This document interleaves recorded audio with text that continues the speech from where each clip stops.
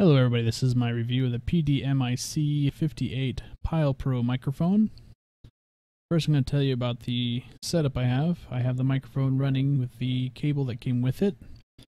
It's an XLR connection at the microphone, but only a 1 1/4 inch jack at the mixer.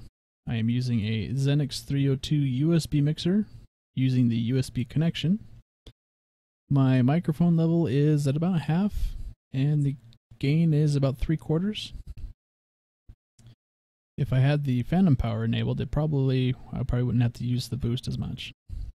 In OBS, I have the mic boost set to 5. In Microsoft, I have the mic level set at 50. And I also do currently have the EQs turned up. The 302 only has a high and low EQ. Let me turn those off. And this is what it sounds like with the EQs off. This is native. Everything's set to 0.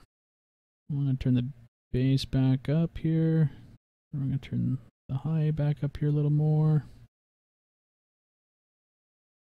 This is about right where I like it.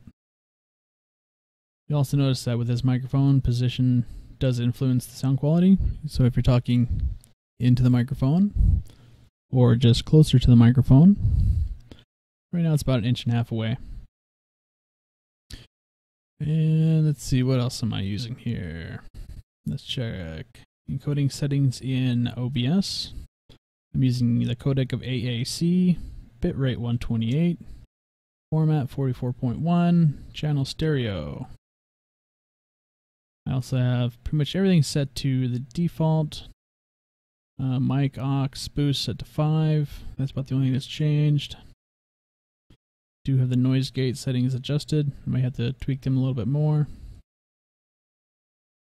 And if you ever see any other reviews, you may want to make sure to watch the position of the mic to their mouth, because if the position changes and the audio quality does not change, then the source of the sound or audio is not coming from the microphone, but from some other microphone, either off screen or a webcam. And I'll demonstrate that here. So if you talk away from the microphone, the audio quality changes.